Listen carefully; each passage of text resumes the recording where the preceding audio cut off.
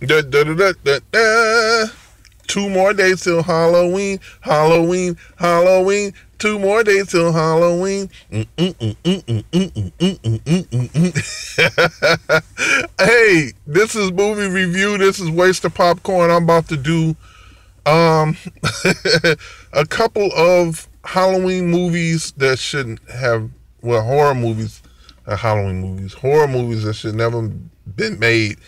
Halloween movies, yeah. Halloween 2, Rob Zombie's remake. Oh my fucking God, man.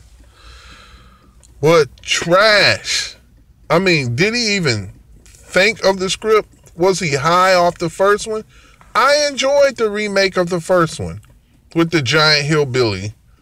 You know, with Michael Myers being a child and growing up and putting on the mask and making all these masks and you know, killing things as a child and then killing people when you get older sound familiar, because that's exactly what Jeffrey Dahmer did. And his parents didn't give him two shits of a mind while he was opening up squirrels and roadkill and dissecting them and putting their parts in bottles and jars. What the hell? And you even gave him a spot to work in.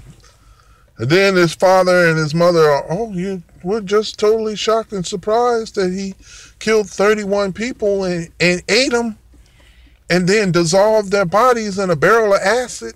The fuck out of here. That's real life. That fucking movie should have never been made. Number 2, A Nightmare on Elm Street remake. Script by script, page by page, frame by frame, the same fucking movie. And my big problem about this movie was it was too clean. Too clean. Jesus, is this the Suburbs in 2015 or 20 whatever it was made? Yeah, I don't care. It was too clean.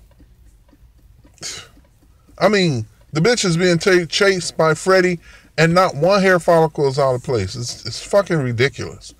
Number 3, Friday the 13th. Oh, now Jason lives underground and sets a whole bunch of Rambo Last Blood booby traps.